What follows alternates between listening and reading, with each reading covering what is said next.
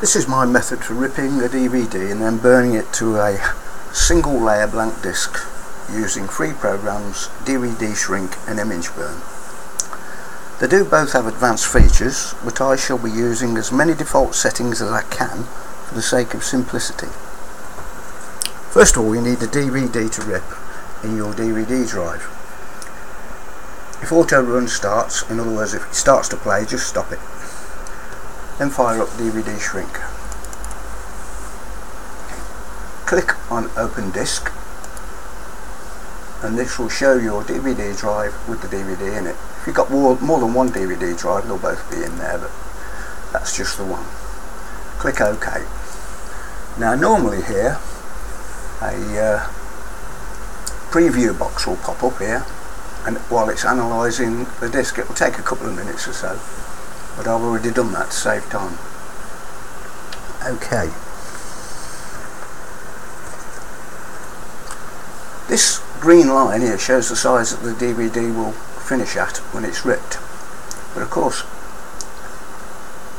this is showing is small enough for a single layer disc, but I want to show you how to shrink it down a bit.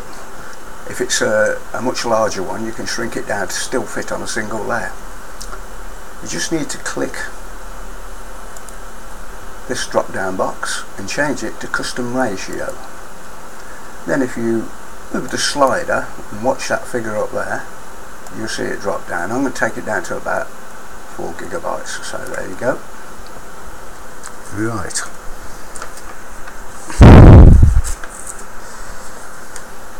Right, next thing to do is just click backup. Right. Now you need to select a target folder for the DVD output files. That just means where you want to save the files to on your disk. Right. Let's have a look what we've got. Libraries, videos, my videos, that's where I'll save it. You can save it to anywhere you like, it doesn't really matter, just remember where you save them to. Okay. Then click onto DVD region and make sure that region 3 is ticked. That's just so that it will play on any DVD player. Okay, back to target. Click OK and it should start. There we go. Now, according to this, it's going to take 23, 19, 17, who knows how long. We'll wait and see.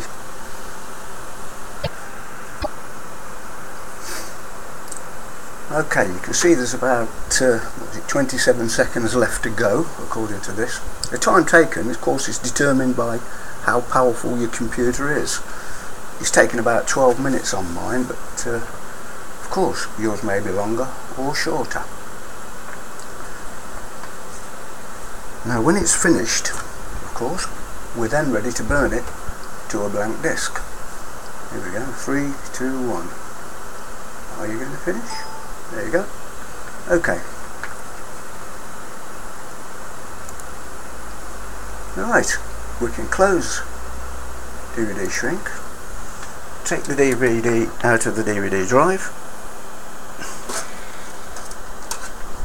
and replace it with a blank disc.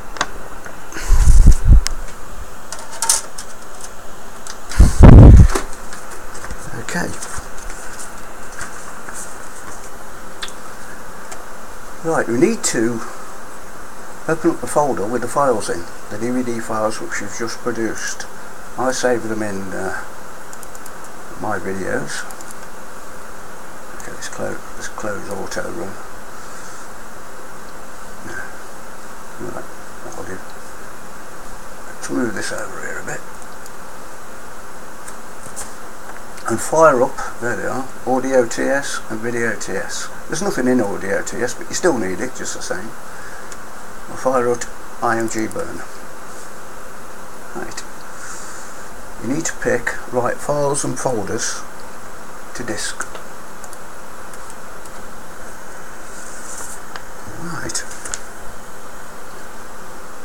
Then we'll drag and drop these folders into there. One at a time will do.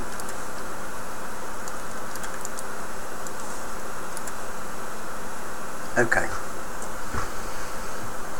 Now it's calculated what's actually there. If it doesn't do that, if it doesn't actually calculate it and the information you want doesn't come up there, just click File and then click Calculate, and that'll do it for you.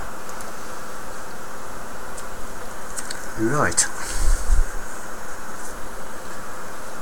Next, click onto Device, and this will show your DVD that's in the DVD drive and the supported write speeds. You have to pick one of those and put it in here. 16's in here for me, but you may only get 6 or 8 or whatever. But just pick one of those that's supported. Then click Labels and put something in these two, ISO 9660 and UDF. Anything will do, but if you don't put anything in, it will moan at you later on, so just do that. Okay. Click back to there and we're ready to go. Just click this disc and that should start the process.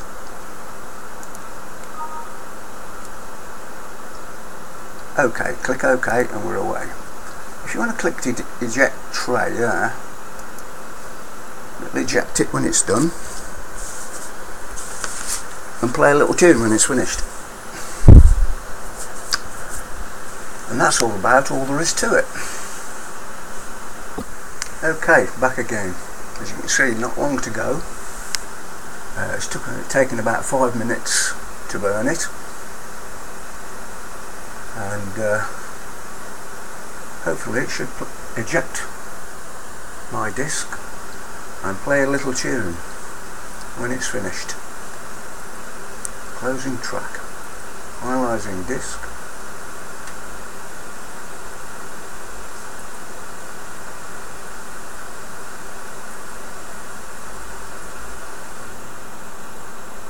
Ejecting tray, there we go.